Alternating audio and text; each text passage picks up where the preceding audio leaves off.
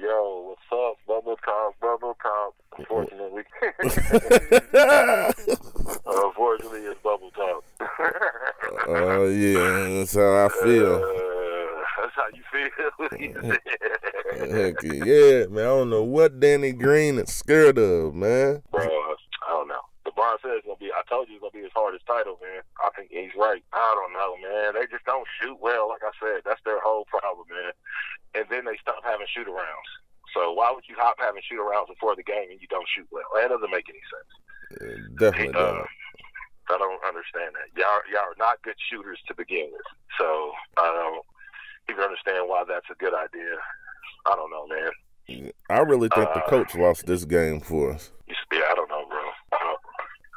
And like I said, LeBron needs to score 30 points instead of his 20. He can't score 20 points and y'all win. He got to score 30. AD got to score 30. And just like I said, with he's still trying to assist the people who can't play or can't shoot. I mean, he has to play better.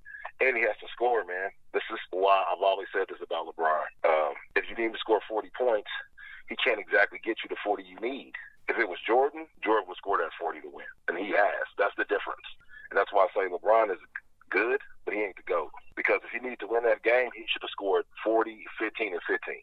Yeah, and but, this is his biggest problem. You know your people can't hit the shot. You got to do it. You're the only one that can. No, this is LeBron's problem. He can get you to 40. He can get you to 50, but he is too involved in this stat stacking that he will try to get these rebounds, or he'll try to get these assists instead of scoring. And nigga, we in a game. We in a win-or-go-home game, man. I know. And that's what I'm saying. He's told. You're exactly right, and that's what I'm trying to say about him. Dude, why are you trying to get 15 assists, nigga, when you need 40 points? See what I'm saying? Mm-hmm. Like, you should be trying to score the ball every time down the court, man. You're trying to get people involved who can't get involved. They can only do what they can do. You understand what I'm saying? Like, you ain't got Kevin Love and Kyrie Irving. You know what I'm saying? You got one other player who's going to be able to dump in for you on a consistent basis, and that's AD. Man, I'm mad. And like I said, AD's not a closer. Look how he plays, man, off and on. Suspect. You know what I mean? Mm-hmm. I'm mad they ain't put Dion Waiters in or J.R. Smith. You said you mad they put him in? They didn't. They only put Dion Waiters in for like 1 minute. Yeah, they need to stop playing that bum-ass Caruso.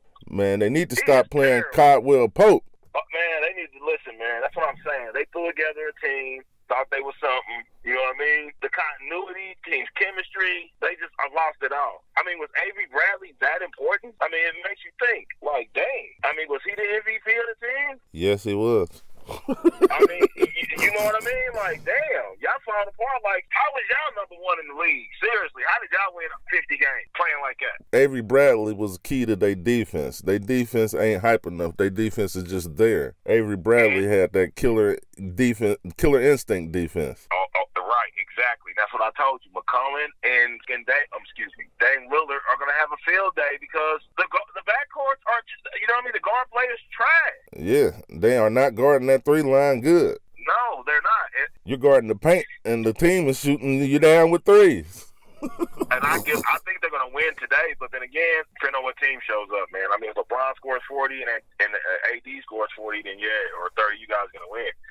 If LeBron decides, once again, that he wants to stuff the stat sheet, I'm telling you, man, that's his biggest problem, bro. Like, you got to know when it's time to go. You know what I'm saying? If you're the leader of the team, I played basketball. I was the lead scorer of my high school basketball team. If it was time to go, I knew it was upon me to take off. You know what I mean? I knew the team needed me to make the plays, not me assist the ball. No, I needed to put the ball in the basket. So when I was playing, and I'm just going to take you, this is at a high school level. When I was playing, like I said, I was the lead scorer on my team from my sophomore year to my senior year. It took when the game was on the line, and I needed to get buckets.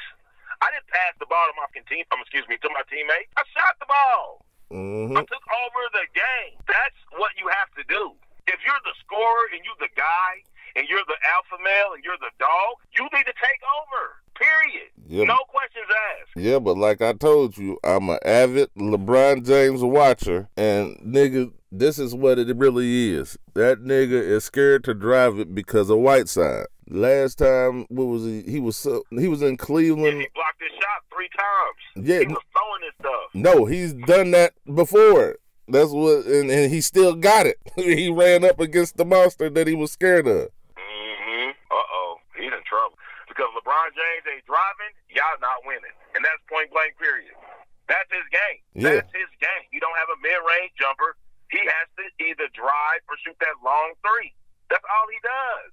Man, he has to use his head a lot more and pump fake and other stuff with Whiteside, because you can get him in foul trouble, but it's like you just keep on coming with the same straight on drive. Whiteside is waiting for all of that. I mean, LeBron is 34, man. I don't know, dude. Listen, I love LeBron, and I'm not saying he's not one of the greatest ever, but this is exactly why I can't give him the top seed, man. This is exactly my point. These right now, this is right here. That right there, that's exactly my point, man. That's exactly my point. If you're the best and you're the GOAT, you got to find a way to win. You got to find a way to change your game. Think about this. LeBron been in the league 17 years. He still missed 2 free throws. You see what I'm saying? Bro, like you don't practice shooting free throws ever? If that's the Achilles heel in your game, man, you need to be shooting free throws every damn day. Every day. Yeah, not deep threes. Not deep threes. Not dunks and layups. But the free throws that give you you miss 2, you always miss the free throws. Now you down at 66% shooting. Come on, bro. How you calling yourself the greatest and you can't master a free throw? There's kids that shoot 80%. Come on, man. I love LeBron. And I think he is one of the greatest. But, man, he is definitely not. I mean, he has too many flaws. Too many. And he's been in the league too long not to have worked on it. Not to have a mid-range game. Not to have a real post-up game. You know what I mean? You big. And let's not have a team posting up guards. So, I mean, it just, I don't know, man. But like I told you. He has to have the ball in his hand. He won't play a power forward position. Slowly, he's not great without the ball. He has to step up and score. Listen, me and you both know he has to score. Period. That's it. Bottom line. Every game he got to score, man. Bottom line. But like I told all y'all, Dwight Howard is the big key to this series. If he could stay out of foul trouble. Dwight Howard ain't never been able to stay out of foul trouble. Dang. His whole career. I mean, seriously, bro. Like, you know what I mean? Like, he just plays that way. You know what I mean? He's aggressive. He pushes. He shoves. He blocks. They need that. They need that. They need that down there.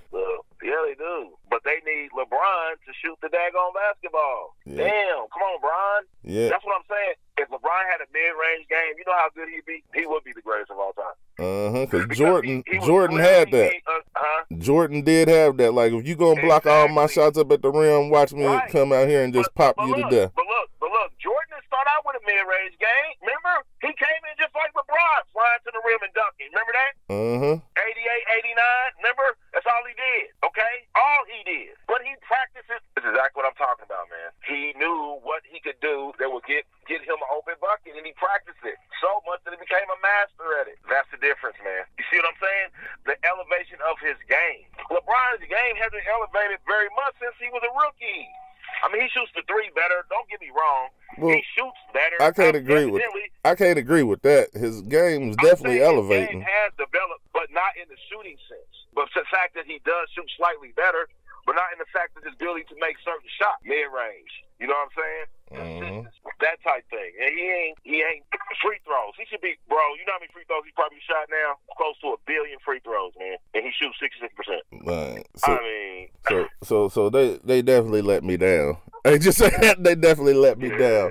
So we go move on to somebody else that I know is going to be a superstar, and that's Luka Doncic. It looked like Kawhi Leonard and Paul George might not even make it. Nah, they gonna make it. I'm less concerned about them than I am about LA. I mean, man, I'm trying to tell you, they only won that game because y'all losing to the AC. They only lost that game because dude got put out. Porzingis got put out in foul trouble. That's the only reason they won game 1. They'll be down 2-0 if Porzingis didn't get put out that game. It looked like Dallas has the Clippers' numbers. Luka Doncic looks good, man. Him and I. Can you hear me? Yeah. Yeah, Luka Doncic look real good, man. Him and Porzingis. Yeah. So, they're not going to beat the Clippers. As good as they look, they're not going to beat the Clippers. Now, I'm not doubting the Clippers because Paul George and Kawhi can play. But they have the problems that the Lakers got. So when you have somebody's number, like Whiteside got to LeBron, it just slows you down. Yes. And that's what I fear about the Clippers not making it, is because they have Paul George and Kawhi's number, and it's slowing them down. And then plus they got Paul George? No. Luka. The Clippers are 5-1 versus them this year. That game that they won yesterday was the first time they beat them. I'm not too worried about that. They're 5-1 versus the Dallas Mavericks this year. So we can move on to the next team. I mean, damn, they are NBA players. I hope you can get one win. I mean, out of 6 games, come on now. Now, it'd be different if they were beating them during the regular season. They beat them, but they don't beat them, man. Like, they won one game. It was the first game they beat them this year out of 6 tries. Man, Luka Doncic. Luka Doncic. What I want to talk about is how Luka gonna take them out, man, before they could even see the Lakers. Hell, the Lakers might not even make it.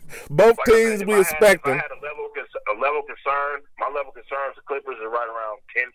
My level of concern with LA is right around 50.